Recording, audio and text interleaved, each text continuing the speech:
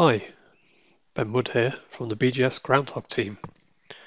In today's short video, which is the first in a series of videos, we're going to start to learn how to use Groundhog Community or Groundhog Professional to participate in the BGS Big Borehole Dig project. So here we have Groundhog loaded up, and I'm going to go ahead and open a map window. The first thing you need to do is decide where you're going to work. So I'm going to add this topographic base map. Let's change the opacity and use the mouse scroll wheel to zoom into your area of interest. It may take a moment for these maps to load as they're caching in from a third-party web service. Zoom into the site level. Then click this button here, and what we're going to do is to add the Big Borehole Dig Webmap Service.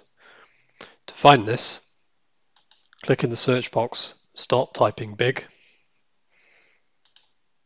You'll find it available here. Alternatively, go to the Configure Project option, and under GB Project,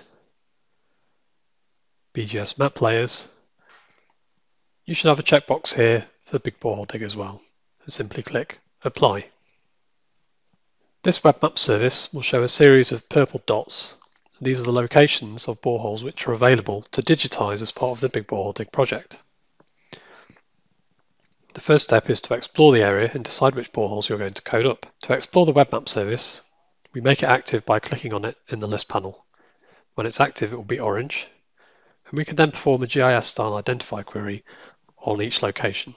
So if I click on a point, the results of the identifier will appear here, in this panel on the bottom right, and there are two key buttons here in this little toolbar.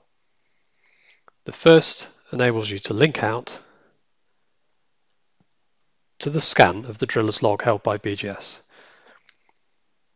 Take some time to look at these logs to decide which ones that you're going to code up. And at this point, it's important to note that you should always be working within a particular Groundhog project for the Big Borehole Dig on one real-world project at a time, i.e. don't mix boreholes from different projects in the real world into the same project within a Groundhog project. So back to Groundhog, let's decide that we're going to work on this borehole. We need to bring that location into the workspace so that we can start to work on it. That's where this button here comes in. So this says start editing data at this location. If we click that, we should see a message that the borehole was added.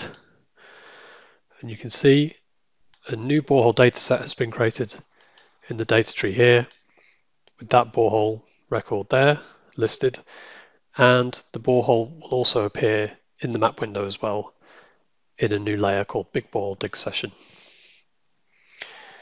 You can then just continue exploring the map, clicking on locations and deciding which ones to add into your project. So each time you click, link out to check the scan to make sure it's one you're interested in digitizing and that it's part of the same project, and then hit the editing button to bring that location in. And that's step one of the Big Borehole Dig workflow using Groundhog. Watch the next video in the playlist to see how we then export this data so that we can start digitizing.